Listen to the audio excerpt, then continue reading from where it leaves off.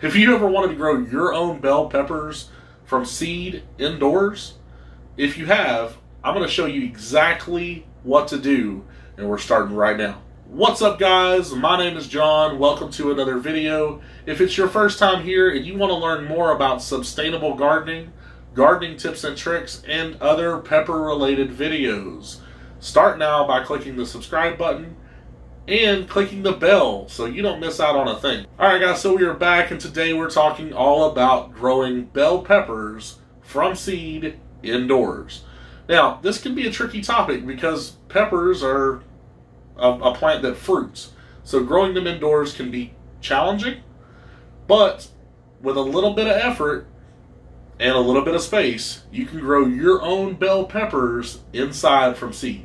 So without further ado, let's jump on into the video. Alright, so we're back, and we're going to be starting some bell peppers from seed indoors.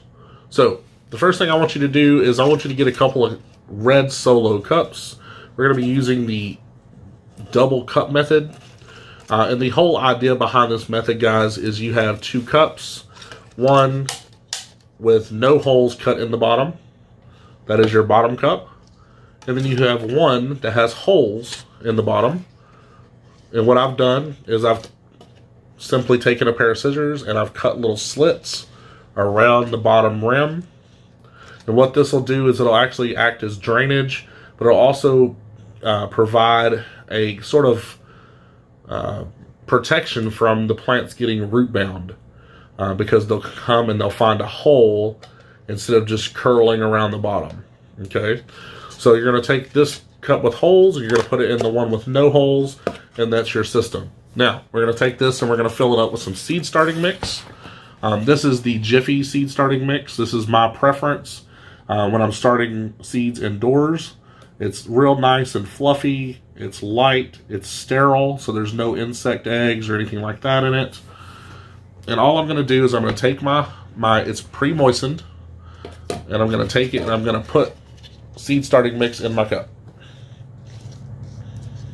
Okay, just like that. I'm going to lightly press it down so that the soil or the seed starting mix makes contact with the holes.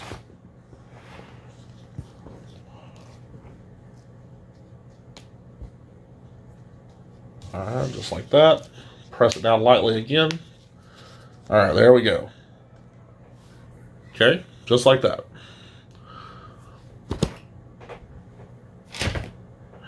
Alright, I'm going to take the cup with the soil and I'm going to slide it into the cup just like that. Alright, since we've got that part done, so the seeds I've chosen for this is the Ozark Giant Bell Pepper. I've chosen this variety because I've heard really good things about them being super productive.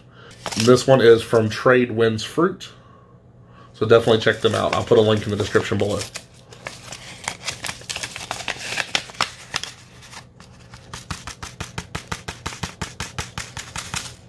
Ooh. Now with the double cup setup, you really don't want to plant any more than, say, 2 or 3 seeds. You can plant more than that and just transplant them out, which will be what I'll do.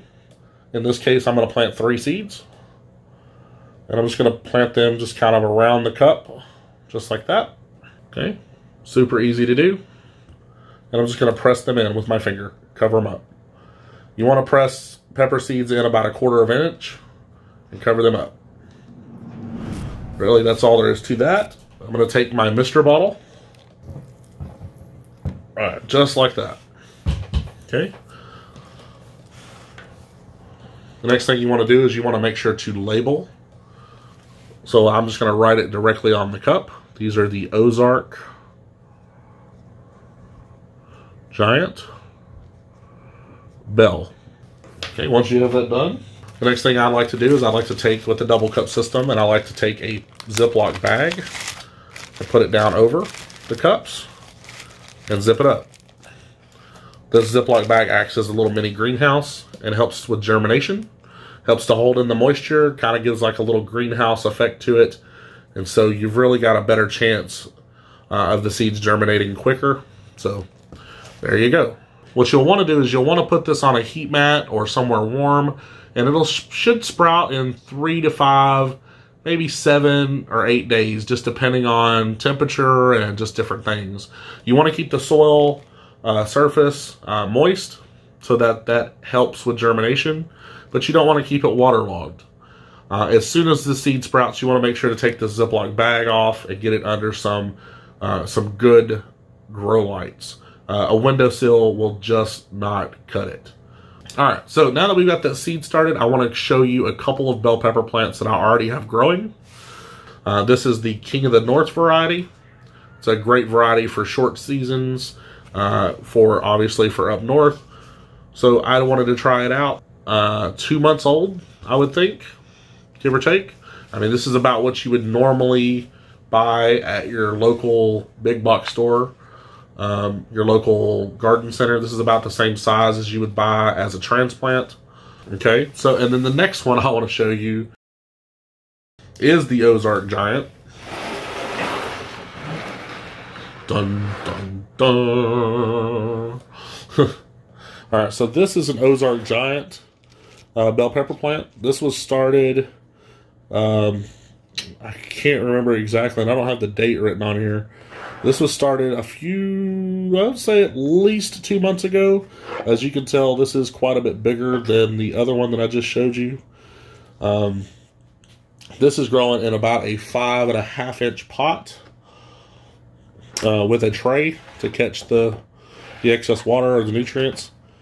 And this is actually starting, it's actually starting to flower right there. So we're just a little bit away from getting some fruit set, hopefully, on this plant.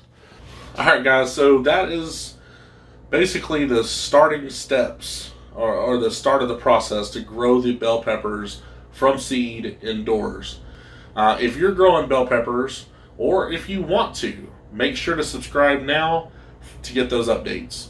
And if you want to learn more about sustainable gardening tips and tricks, and other bell pepper related videos, start now by clicking the subscribe button and clicking the bell so you don't miss out on anything. And if you like this video, check out one of these, and I will see you in the next one.